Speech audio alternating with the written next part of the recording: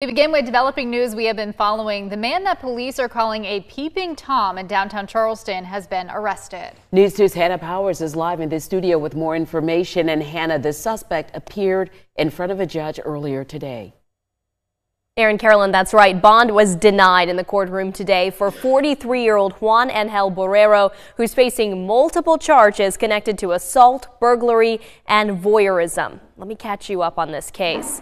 On July 6 at around 2:40 a.m., a man was seen going onto the porch of a home on Radcliffe Street and peeking through the windows. During the investigation into that incident, detectives were also told about a burglary and sexual assault that happened around 4 a.m. the same night in West Ashley. And the suspect's description was similar to the peeping Tom. Thanks to tips by the public and home security cameras, detectives identified the man as 43-year-old Juan Angel Borrero Bristol as the suspect in both incidents.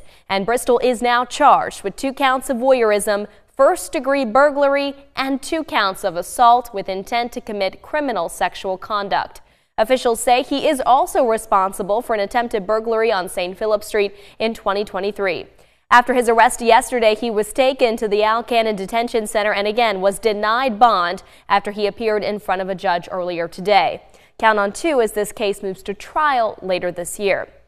Now, detectives also say home security cameras played a vital role in the investigation, and they encourage more people to join the Charleston Police Department security camera registry by registering their own external personal surveillance cameras.